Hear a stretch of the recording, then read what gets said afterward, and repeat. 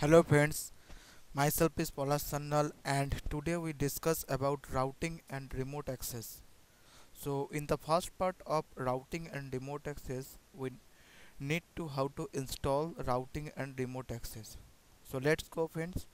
Now we install routing and remote access in Windows Server 2012 R2. So at first go to the server manager. This is my server manager and here is a uh, options add roles and features. Click on this, click on next. And is a role based on feature based installation, so I click on next options. This is my server's name and click on next. Here is a role, this is called remote access. Select on remote access.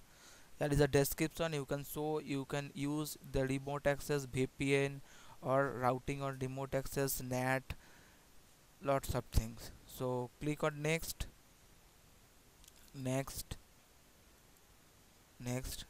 Now I configure routing and remote access, so now select on routing options, add features, click on next, next, next, or click install.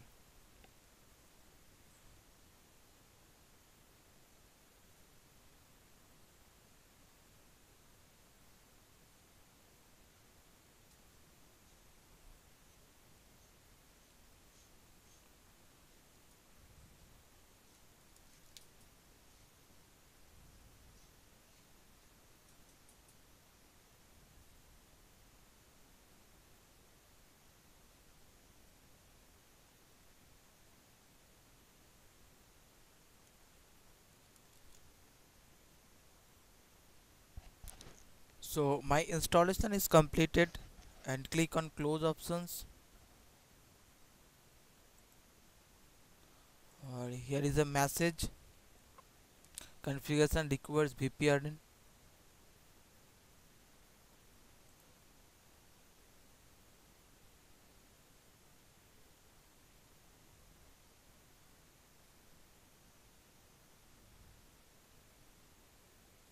So you can configure it or this configure it you later. So okay, now go to tools and here is the options,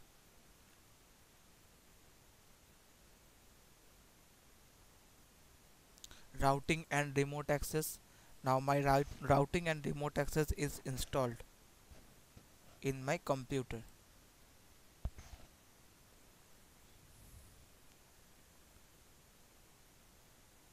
So that's it friend, my routing and remote access installation is completed. In the second parts of video I will show you how to configure routing and remote access in Windows Server 2012. If you like this video you can uh, like my page www.facebook.com about my computer, or you can subscribe me on my YouTube channel. So that's it friends, thanks for watching.